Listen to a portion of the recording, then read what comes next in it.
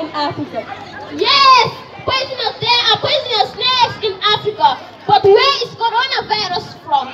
Europeans enslaved our forefathers, taking away our African resources. All they introduced is school of remembrance. Hey you, listen and I educate you. Give thanks to glory. Europeans come to educate your forefathers, teaching them their fundamental rights, which guide them to fight for their independence. Africa cries and she cried for the loss of her heroes. Remember they kidnapped Kunta Kinte. They assimilated Amilcar Cabral in 1973. Ahmad Sekou Touré was poisoned to death. Kwame Nkrumah was killed in a press crash. Who are responsible for their death? They tortured and enslaved us, and we are spiritual enslaved.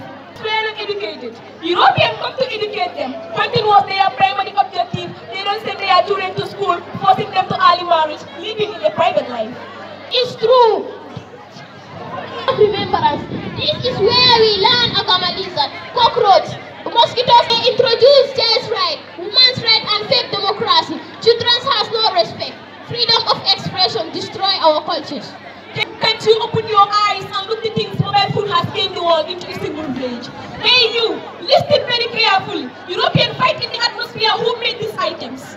Yes, they made mobile phone and aeroplanes, I agreed. Remember, mobile phone spoiled Africa.